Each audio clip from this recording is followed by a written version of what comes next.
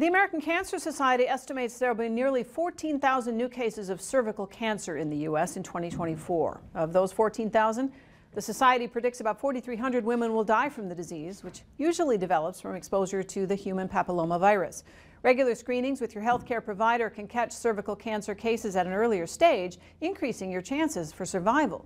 Sanford's Dr. Jessica Cervi says getting the Gardasil vaccine is one way to help protect yourself. What you're trying to do is make sure that you don't hang on to that high-risk HPV when you get exposed to it. Your body already has a defense in place.